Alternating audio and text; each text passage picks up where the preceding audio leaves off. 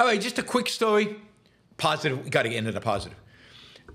One of the positives of Javier Milei's being elected president of Argentina, and one which I think the Ancaps in the United States won't like, is that Javier Milei is, in spite of declaring himself an Ancap and in spite of his radicalism and everything, put aside all the economic policies, which we'll see what he can get done and what he can actually pass.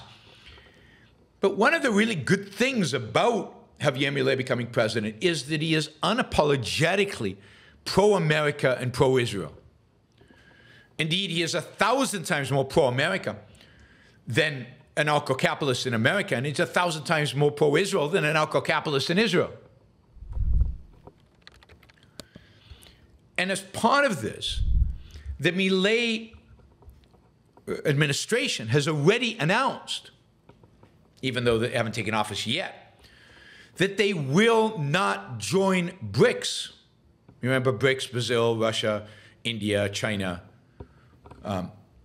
South Africa. That his commitment is to the United States. His commitment is to the West.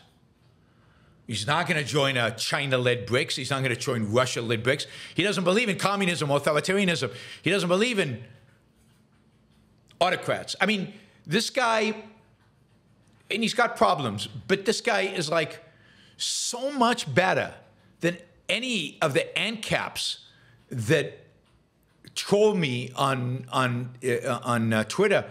It's truly astounding. They want to embrace him because he claims he's an Ancap and he's a libertarian president, but he's like a light years ahead of them.